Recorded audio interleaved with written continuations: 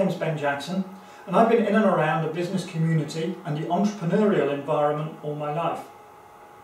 I've started to share some of my learnings and some of my experience through these short videos.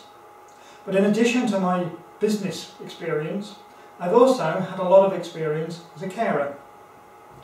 My wife has disabilities left over from a brain tumour she had whilst carrying our second child.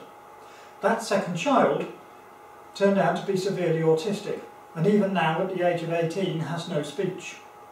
My father suffers from a condition called myasthenia gravis, and I've had to act as a carer for all of them. One of the things I've learned as a result of being in that caring situation is that it is far better to be empathetic with the support team that is put around you, be it from the educational world or from the social services world.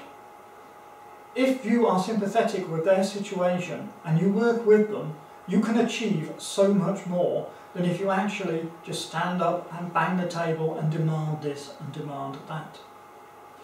I have applied that learning into my business day-to-day life.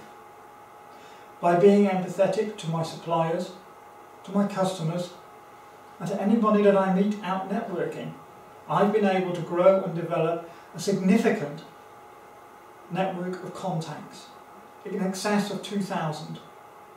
So I would urge anybody who is in business to always be empathetic to their clients, potential clients, and to their supply chain, to listen to their needs and their wants before actually placing their own individual wants and needs on the table.